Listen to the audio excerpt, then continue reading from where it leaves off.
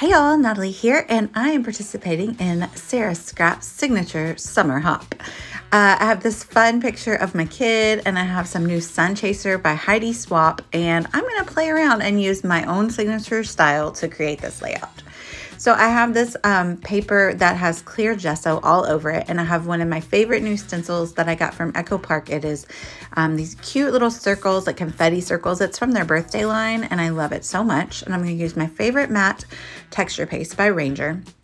And I'm just going to make a line of texture paste across the middle of the page. So while you watch me do this, I'll let you know that Sara had this really great idea of doing a hop, but not really having any theme to it, because she said she was just really feeling like just creating things that she wanted to do. It didn't have any rules or themes of a hop or anything like that. And so she created this hop where we all kind of work in just our signature style, and I love it. It was so fun to create this page, and it was such a clever idea, and I feel like if you're watching this hop, you're gonna love everything that everyone creates because they are doing what they do best. You know what I mean? So make sure to hop along. I'll put the links down below on that. So I made that stencil go all the way across the page, and on anything that wasn't really stuck down well, I'm just kind of smoothing out the texture paste. And there it's magically dry. And I'm showing you I'm going to use those blues and greens on the inside because my plan was to use the pink stars at the top and the yellow rainbows at the bottom. I do end up changing that a little bit, but the colors still work really well because these are all colors that are in Heidi Swapp's new Sun Chaser collection. So I'm predefining the area on top of my texture paste with water so that when I add the watercolor, it will kind of stay within the predefined area that I already put the water on. And I want it to be really bright and vibrant, so I'm going to add a few layers here. But look how gorgeously it goes in between all of those raised bits of texture paste. I love it so much. But yeah, you can see I added a lot of color there because I want it to be really bright and vibrant. And it's a lot of liquid, but it allows me to do that liquid because I put the clear gesso on the paper before, and I made sure to coat it really well. So I mostly dry that, not like completely, because I do want it to blend in with the other colors really well. But I do mostly dry it because I want it to also be separate. I want a little bit of blend, but not a lot of blend. So again, I'm adding a ton of liquid just because I want the color to be super vibrant. The watercolors will tend to dry a lot lighter than the original application. So you can see right there is where the green and the blue kind of mixed together, and it made like this really nice dark teal color. So I like how they did come together. So I used my heat gun a lot. I did cut out a lot of that as well though. So you can kind of see that part is dry over on the left, and I turned it upside down because I'm very right-handed, and I'm just working on the other side of the page. And anyone can do this. It's literally just like smearing color around the page, okay? And then I go in with that dark teal color, which is basically the same color that the green and blue made together when they combined, but I just have it in watercolor form as well. And I'm gonna add some green. The bottle got clogged here. Very typical of these types of bottles, and so I just will end up taking the top off and using my paintbrush inside, which is fine, but I will advise you to be careful when you do this because how many times have we all like knocked over our entire bottle of watercolor by doing such a silly, reckless thing? So that would be unfortunate, especially if it landed on your page. So I'm just finishing up adding color to the textured part of the page. I just wanted to make sure to color all of that part. And I love the way it looks. There it is, all dry. And I'm super happy with it, but we're not done because I do like to go in and I add splatter. So I'm gonna add the splatter on top of the color that I used, if that makes sense. That doesn't make sense what I said.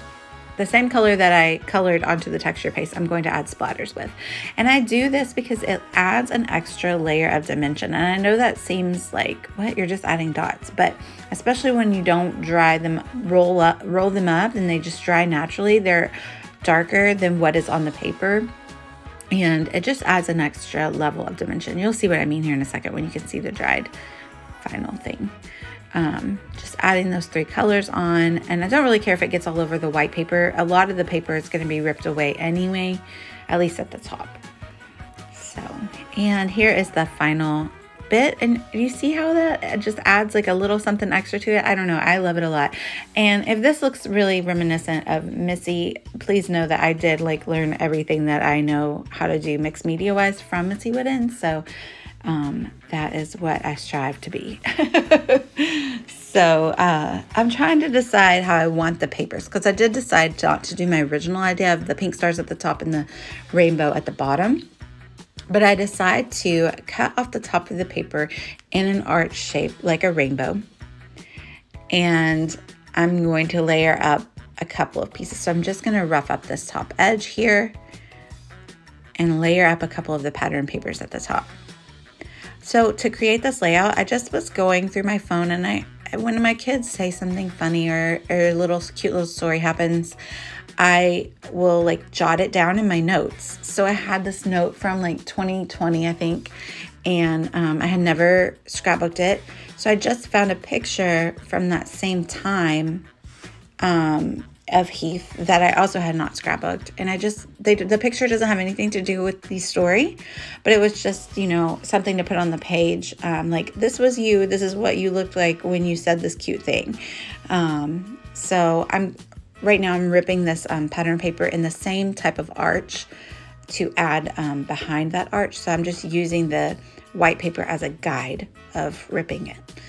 But yeah, so I pulled that story out in an old photo, and I decided to scrapbook this memory that I had obviously saved because I wanted it written down, and I had never done anything with it. So that's what I love this hop that Sara came up with, because it's allowing me to go back and do these stories. One of my things that I would consider as part of my signature style is a story and like a fun title, like something snarky, something punny, or just something silly. And so in this case, the title is the end of the quote that Heath said, which is "Plans of Boobytraps." But it's just really cute because it's such a good snapshot of him and how he is and how his little brain works.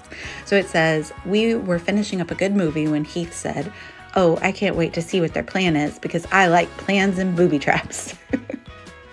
And they do. The first time he ever watched Home Alone, I had to watch out because he was trying to set booby traps all over the house. Oh, that's just our life right now with 2 little boys. So I love it. So that little strip of white up there that you see me playing with, that is a circle die cut from Alta New. It's a border die, but I cut it down the middle and it looks like a rainbow. And I did this on a page a few layouts back, and it was like a happy accident when I cut it in half and realized it was a rainbow, and now I want to do it all the time because I love rainbows. And so I am going to kind of like add that on. It's like a little border, almost like a little bit of lacy white that will extend there above the white page. So I'm going to go ahead and commit. I did pop up the photo on foam tape, and then the quote that he said will be the top of the page because the end of the quote is the title. So I used my favorite Heather alphas from Pink Fresh Studio to die cut the title, and I only used the outline of them. And I didn't have an ampersand, so I had to use a different die set. I think that one was from Momenta to use the ampersand, but I like that it's like solid color. It just kind of, I don't know, gives a good interest to the page. So now I'm gonna stick down this little like edge border part, and I'm only gonna glue down the bottom part because I want the top part to be kind of like free flowing. So I'm gonna do that across the top of the arch there to just add a little bit of interest. I'm really happy with how that ended up looking. And then lastly, I'm just going to embellish with stickers. So I'm going to stick my affiliate link down below if you would like to go get the Suncatcher collection. It is in the store at a cherry on top right now. I highly recommend it. I basically got every paper she made. I love Heidi Swap. That is another part of my signature styles that I almost always use Pink Fresh Studio or Heidi Swap in my layouts. I love it so much. And I love to do mixed media. So that's what you saw here today. I have a couple of the end bits of the die cut that I used, and they look like a rainbow as well. So I'm just kind of trimming those up to put 2 little rainbows down there. So I like that pop of yellow. So I'm going to do a few different pops of yellow around the page to create a nice visual triangle when I'm embellishing here. So those puffy alphas are from the Suncatcher collection as well. So I really liked this little like rainbow bit that's like a tab. So I'm going to use that at the top of the quote there. It says my favorite. And now I've pulled out Good Stuff by Simple Stories, and it has the same mustardy yellow color. So I used a camera there on the left, and then they had a light bulb, which to me is like a plan, an idea, and so I really liked that. And then I found that one last thing that's yellow that says adventure log, and obviously you're having an adventure when you make plans in Boobytraps. So I decided to use that down as the last part of my little triangle down there with the little yellow rainbow. And I do end up sticking a little bit of the foam tape behind the bottom part of that camera because it is off of the photo, which is stuck up on foam. So I wanted to make sure that it didn't get crushed when it got put into the album. Also, I know there's a lot of mixed media on this. I did set an entire like scrapbook album on top of the page for a little while, like overnight, to flatten it out. So that's why it's so flat. I don't always do that, but it does look nicer when that happens. But it also flattens out when you put it in your album. Also, at least if you're doing a 12 by 12, in my opinion, it gets pretty heavy, so it flattens out really well. There's a little piece there that was like a half circle. What does it look like? A rainbow. So it matched perfectly with the little rainbow bit at the top of the quote. So I was really happy to discover that and add that. And I'm going to add a little bit more pink down there. It matches the pink stripe at the top of the page. And then I'm just going to add a few sequins. These are from Spiegel Mom Scraps. I recently joined their design team, which is exciting.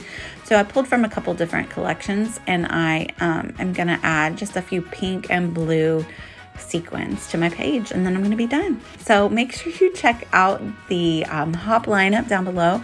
I know that there are so many talented friends in this lineup, and they're doing their signature style, and so it can't really get better than that.